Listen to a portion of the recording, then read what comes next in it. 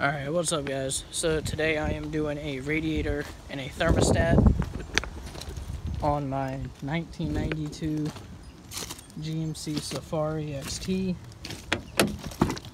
Ended up actually getting this for free. I'm the second owner of it. Pretty clean on the inside.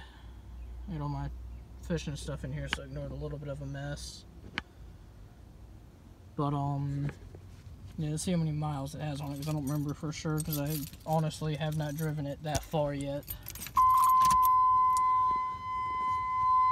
So it's got 217,626 on it. And like I said, I'm the second owner. It's got pretty clean interior. I used to work on this thing when I worked at the mechanic shop off of 436. But no, today we are doing a radiator and a thermostat. I've already started pulling it apart. I got the upper radiator hose off of the radiator. Now I'm just fighting to get it off of the thermostat right there. So I'm going to fight with that, try to get it off, and let y'all know how it goes. Alright, so I pulled the thermostat housing off. I need to clean it because somebody put stop leak in here and I'm not sure why just yet.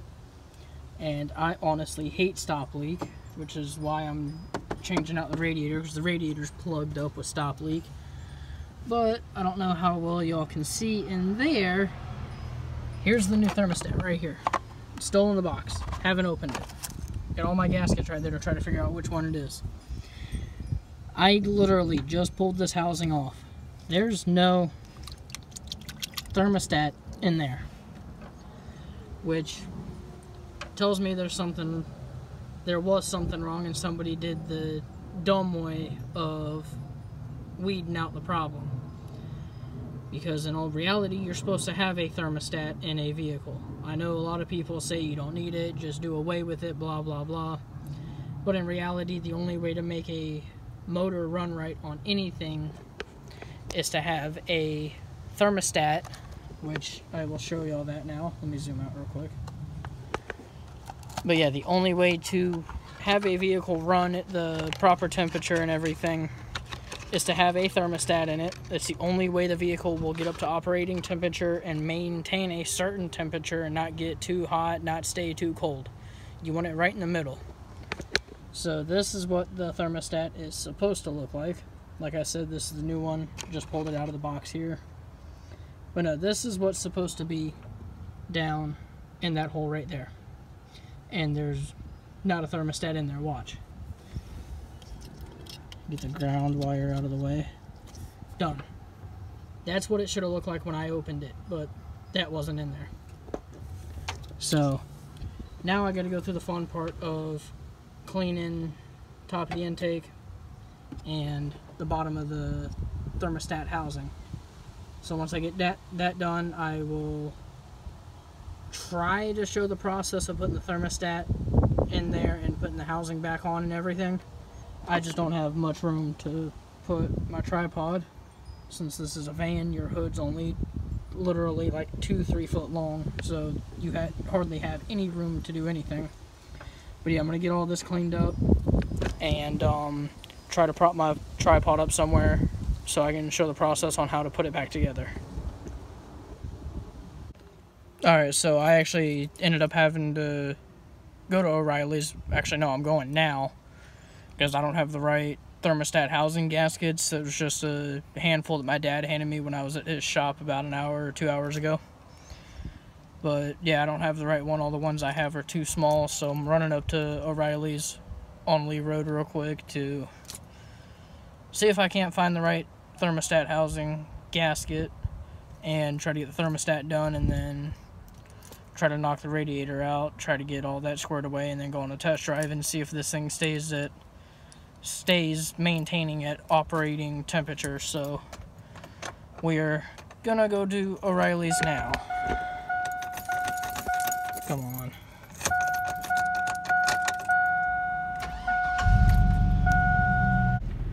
Alright, so it was not the right size gasket, and I am on my way back to O'Reilly's now.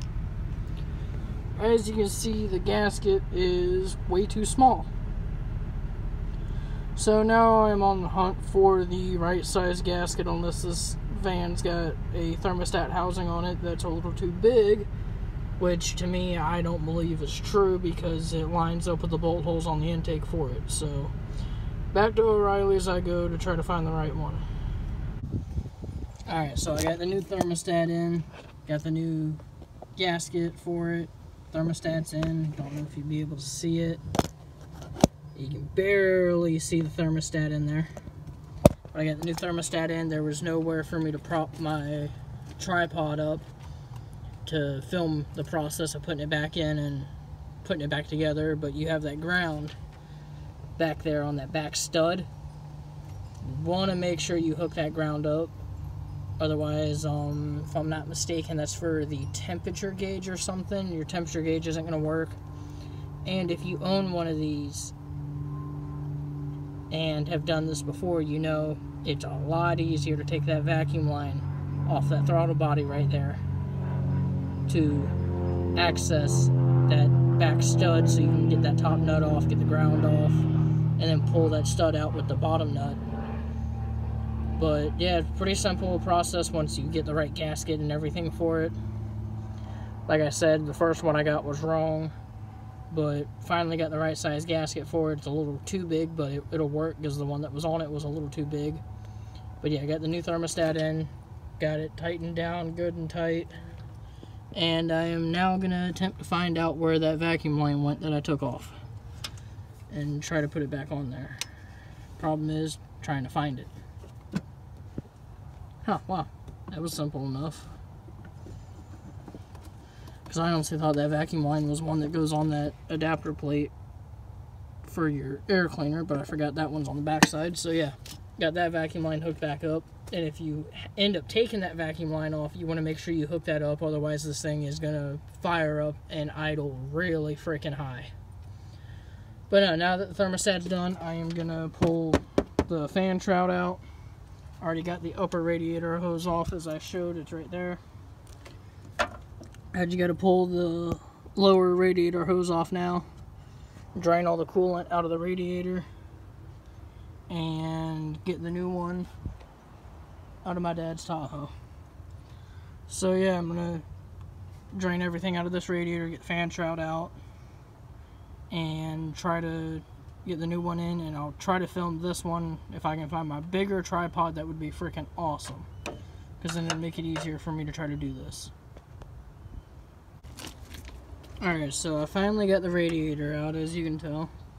The lower radiator hose is somewhere, right there. Got the radiator out. Here's the old one. You can see where it's previously been leaking, all down that side. Been beat to hell. But one way I know they use stop leak on this thing, this port right here, plugged up freaking solid. All of that is stop leak. All of it is stop leak.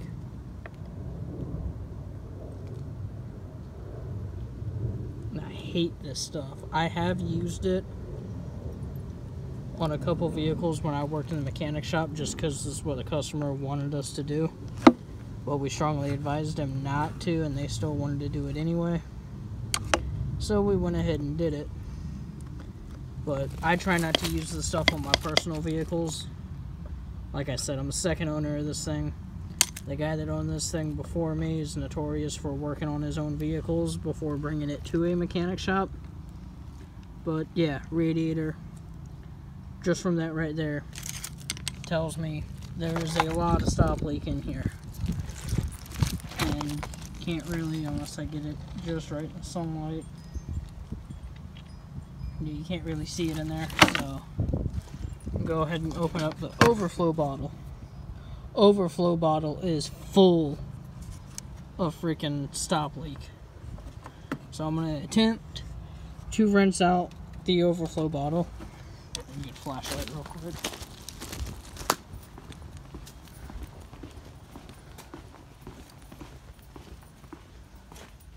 Got it.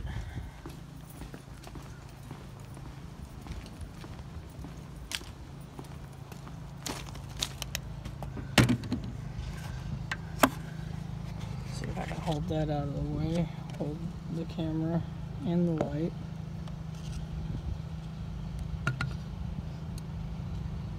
All stop leak in there.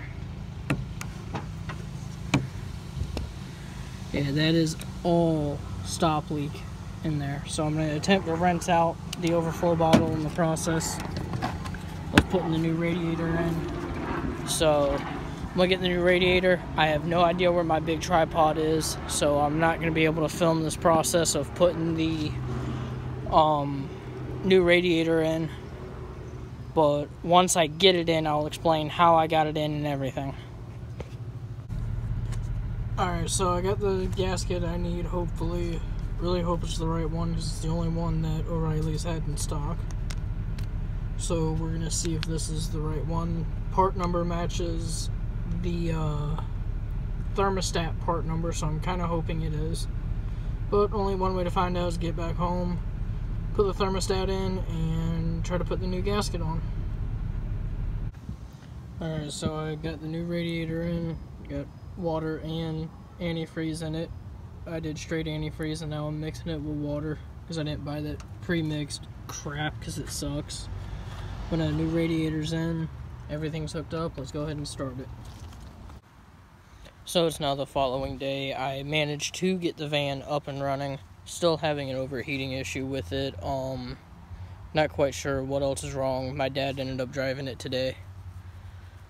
But I forgot to do the outro yesterday. My camera died and I was just too tired to even pick it back up to film the outro. So if you want, go ahead, like, subscribe, turn the notification bell on. There's going to be a lot better videos coming out soon. I'm just trying to figure out where I want this channel to go. So like I said, go ahead, like, subscribe, and turn the notification bell on.